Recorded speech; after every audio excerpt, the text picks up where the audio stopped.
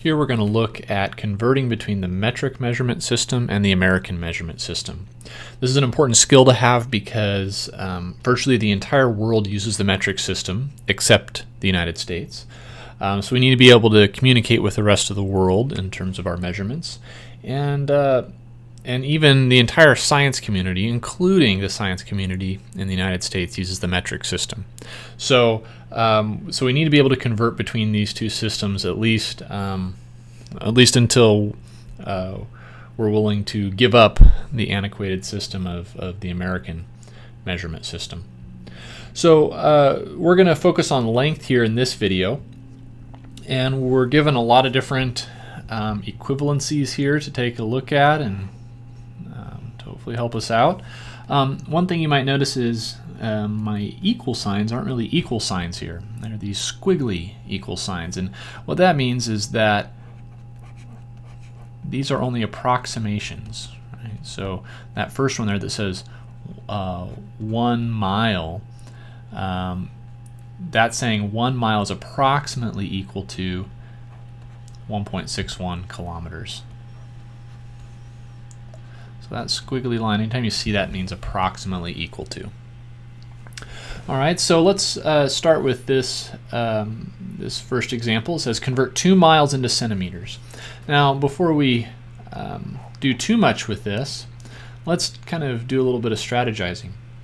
So let's think about ways that we could get from miles to centimeters based on that list of approximate equivalencies. So I think we could agree one possibility would maybe be go to miles. And since centimeters, let's look at centimeters. Centimeters relates to inches, right?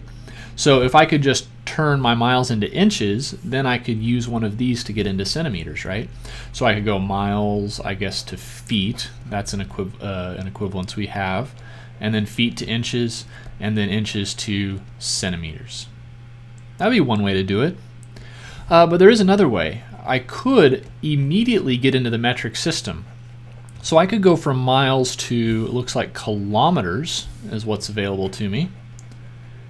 But we know that once we're in the metric system, getting to any other metric unit's easy. I could go directly from kilometers to centimeters. So notice if I stay in the American system longer, I am going to have a longer problem than if I get to the metric system right away. And in fact, that's in general going to be the strategy we want to follow, is get to the metric system as fast as possible when you are going from the American system to the metric system. So we're going to choose this strategy right here. So 2 miles needs to first turn into kilometers. So I know that miles need to go on bottom, kilometers need to go on top. But notice we have two options here. We have that 1 mile equals 1.61 kilometers, and 0.62 miles is about equal to 1 kilometer. So the question is, which do we use? Okay. Well, the second one would put 0.62 down here and 1 up here. So that would mean ultimately we're going to be taking 2 divided by 0.62. If I use the first one, that's going to put 1 on the bottom and 1.61 on the top, and so that means I would ultimately be multiplying 1.61 by 2. Now I think we can all agree that we would rather multiply to make a conversion than divide. And so that's why 2 versions are given. You'll pick which one to use based on whether you're going from American to metric or from metric to American. So I definitely want to put a 1 on the bottom no matter what, and a 1.61 on top. And so my miles will cancel. I can multiply these. And what I get is that 2 miles is equal to 3.22 kilometers. Right? But of course we don't want kilometers, we want centimeters. But remember, converting 3.22 kilometers into centimeters is easy.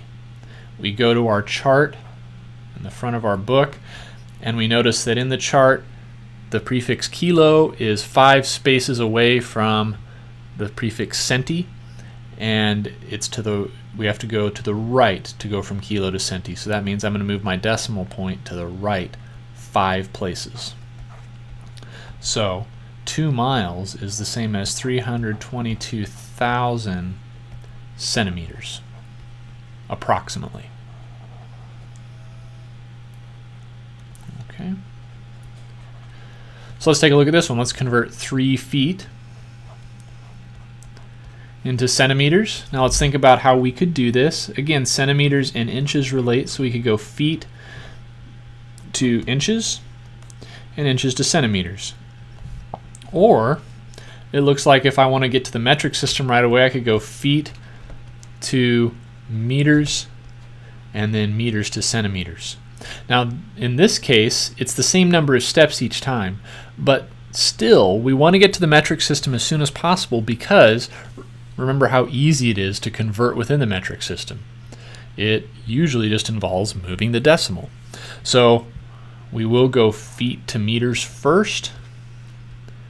I need feet on bottom, meters on top. So which one of these do I use? Well, I use the one that allows me to put a 1 in the denominator, so that would be the first one. So I have 1 foot is 0.30 meters. Oops, I don't need that. Sorry about that. Uh-oh, looks like I erased my E there. I don't want that. Feet, there we go. Okay, so even though there's a 0 here, we don't really need it. The reason they put a 0 there is just to show that they're being accurate to the hundredths place. But when we actually go to multiply, it's just 3 times 0.3, which you would say 3 times 3 is 9. And there's 1 decimal place, so we get 0.9 meters. And then we go from meters to centimeters.